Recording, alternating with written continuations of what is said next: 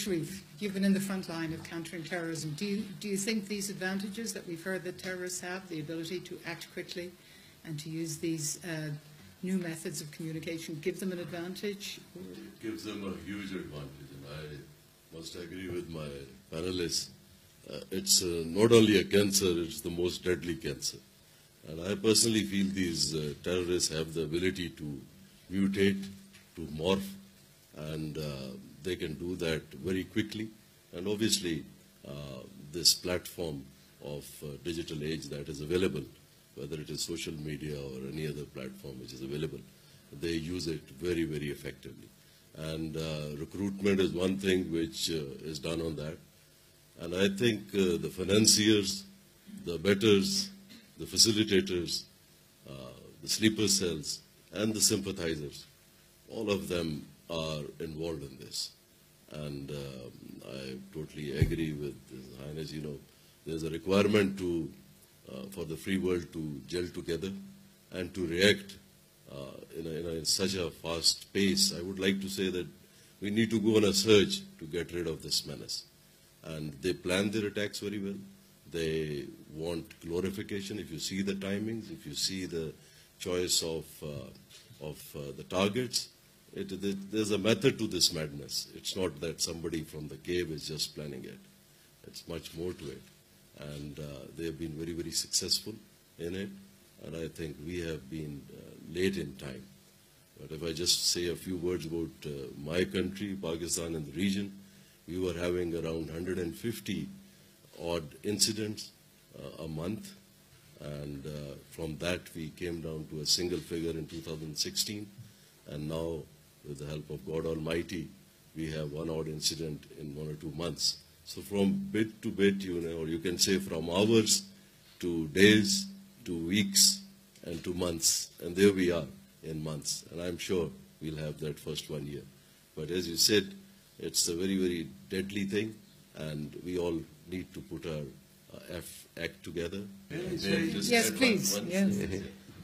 Absolutely right, because in Pakistan also, it was a whole-of-nation approach. And I think that paid. We had some very horrendous attacks, like the school incident, in which, you know, over 135 children were killed, and martyred. So everybody came together and gelled together. So I think at the international level also, there is a requirement to have synergy in effect and to have a platform. And UN resolution like 1373 says it all, you know, everybody has a responsibility. And I think, as you said, you know, about the digital age, and I think intelligence sharing is key to success against terrorism. And that's very, very important. And if there is intelligence shared and there's actionable intelligence, and if people work on it, the countries react to it, I think it can bring in a marked difference. Please. When I was referring to this whole-of-nation approach, obviously, I just gave an example, and you're absolutely right. It has to be at the international level. And I'll say that these freedom of speech and other things like human rights and all, they are limitations, and they are difficult to handle when you are dealing with hardcore terrorists. And if you talk of human rights, I'll just give an example again of about 100 odd mothers whom I met after the incident.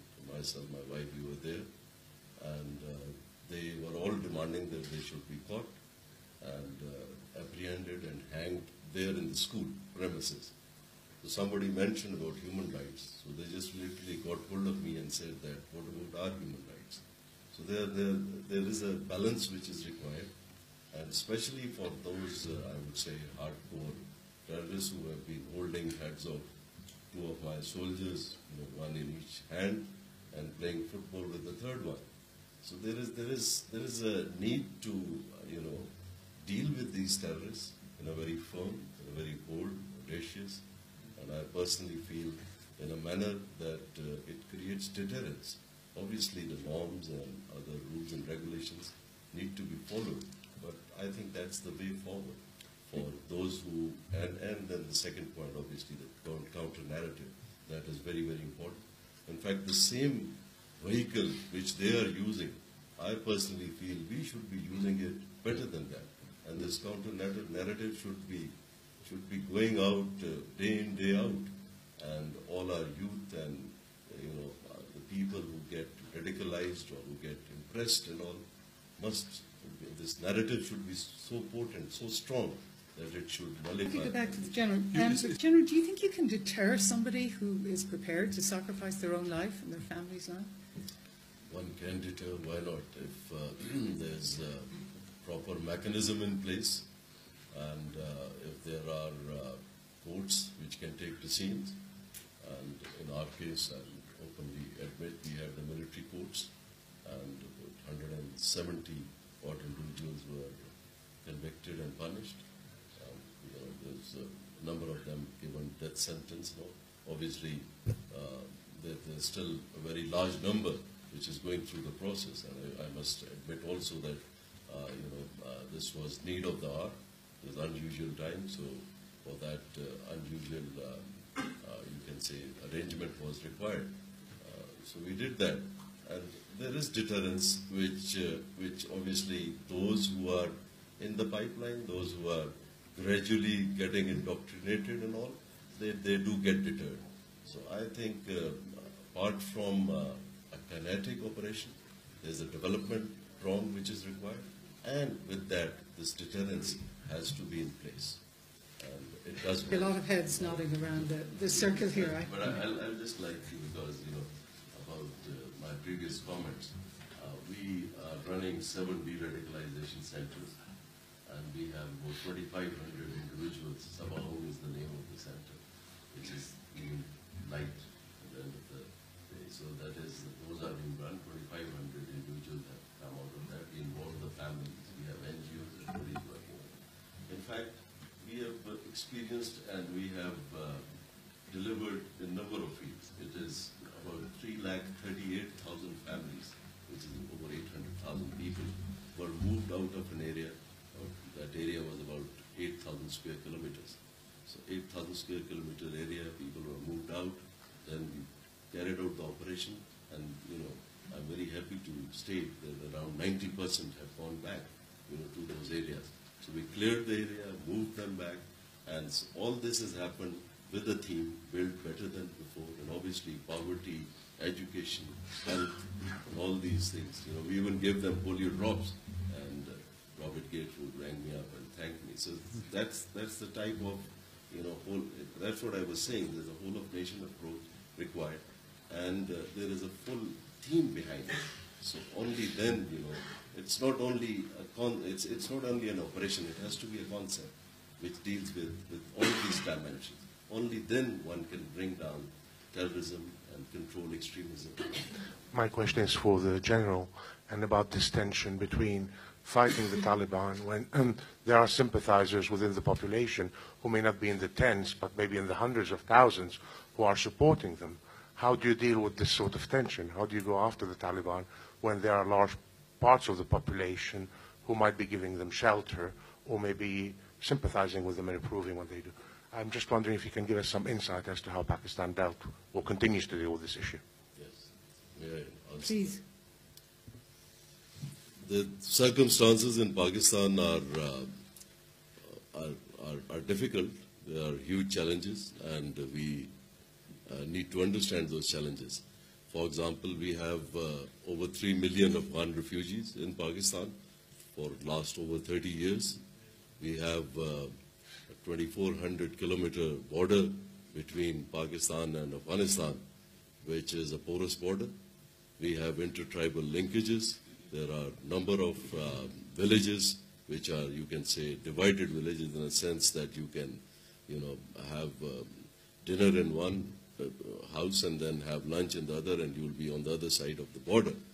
And then you have, as you said, a lot of people who are intermarriages, and so the milieu or the environment is pretty difficult. But Pakistan is managing that.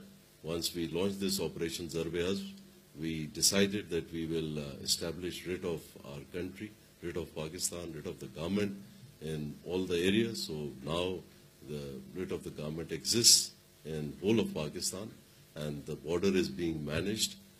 There are difficulties on the other side. There are, pockets in Afghanistan where there are a lot of all these organizations, a lot of terrorists and the groups are there. And then there's a talk of various tribes and various networks like Armies and all. So that all is dependent on the situation in Afghanistan. So we hope and pray. It is our, brotherly country, and we hope and pray that stability returns to Afghanistan. And ours and Afghan destiny obviously is linked. And I personally feel the moment there is stability in Afghanistan, things will come about various conflicts that are going on in the world. I personally feel there is a requirement to resolve these conflicts, but that would also, like Kashmir is one, Palestine is one, and other conflicts. And once we do that, I'm sure, again, it would help in having a better understanding, better harmony in various regions. Thank you. Because glorification, in my opinion, is something on which these terrorist organizations thrive. And that's why they choose the right moment, the right target and all. And so in that way, maybe in the future, the West, or the developed countries, they will have problem in a sense as far as this cyber is concerned. If it has to be something, it has to be spectacular in nature. And I hope it doesn't happen. And it would be very unfortunate. But that's what they have always been trying. So that would be something that one can see with this. But there is a requirement to have filters.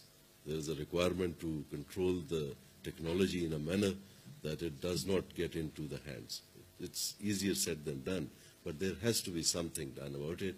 And I personally feel the international community needs to sit together, develop a counter-narrative, and develop, as far as this digital age is concerned, develop some system that we have a check on it.